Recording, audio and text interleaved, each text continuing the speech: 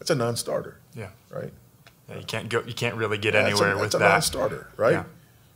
George Washington was our first president. Prove it scientifically. All right, so here Voddie is asked, what does he do when somebody asks for 100% proof that God exists or of what you believe? To be honest, I think he brings up quite a few good points, and I also want to share with you a couple statistics that I think are going to strengthen the point that he makes here. How would you respond to someone who insists that we need quote-unquote proof for biblical truths?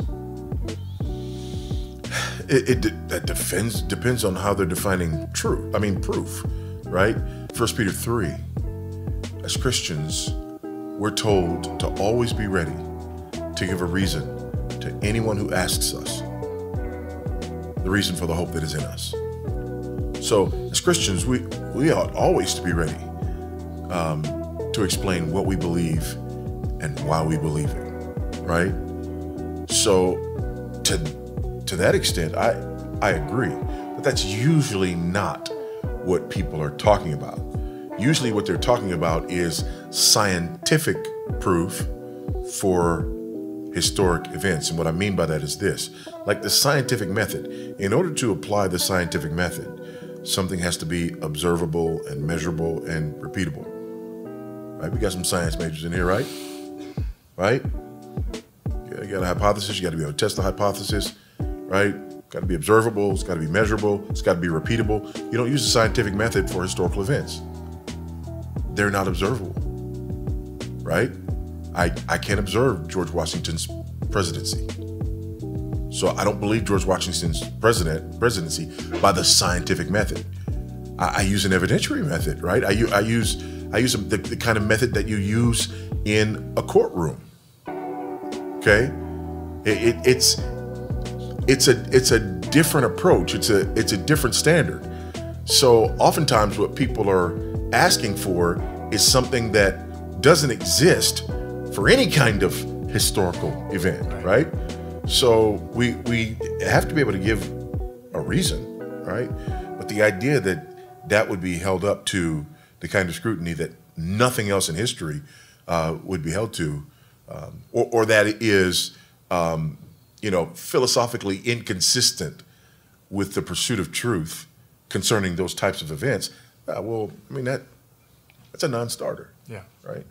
Yeah, you can't really get anywhere with that. That's a non-starter, right? Yeah. George Washington was our first president. Prove it scientifically.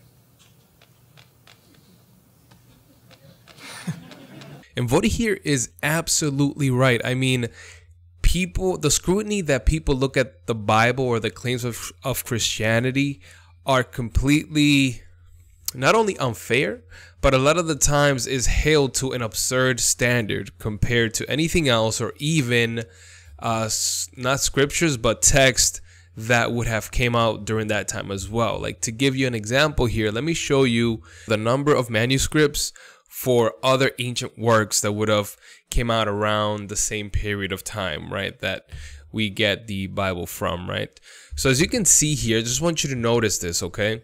The New Testament in Greek has over 5,856 different copies, okay? That's just in Greek. Then in all other languages, we're looking at over 23,000 different copies. And I want you to remember that number, because this is going to be important for when we talk about the accuracy of all of these works. Now, if you look at all of the other ones, like Homer's Odyssey, the Iliad, all of these other historical, I want to say, works that happened within this time have substantially lower amount of copies, and yet people don't look at these, right, with as much scrutiny as they look at the Bible, where we have the most amount of copies and possibility for errancy, actually. Regarding the accuracy of scriptures or the manuscripts that we found over the years when it comes to the Bible, I want you to understand that this would include, things like the spelling, the order of the words, any grammatical issues, right? So if you're taking all of this into account and you're looking at all of the copies that we have for the Bible, get this, right?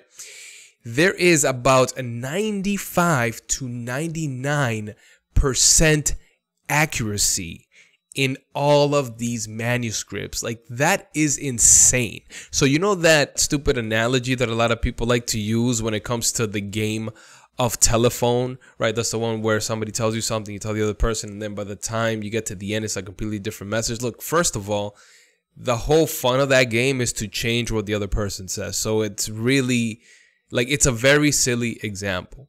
But secondly is that you would think, right, if people were making stuff up, if God wasn't keeping his word holy and accurate, that there would be a lot more issues and errors found in these manuscripts. And I want to repeat this number: 95 to 99% accuracy amongst what it says. And the things that are different have nothing to do with the overall concept, the overall idea, and the truths that are being shared about God, the gospel, and Jesus. These all have to do with simple things when it comes to spelling or the order of some words. So I hope that when you ask this question, this gives you a lot more weapons, if you will, to come to this argument, and that you're able to better defend your faith.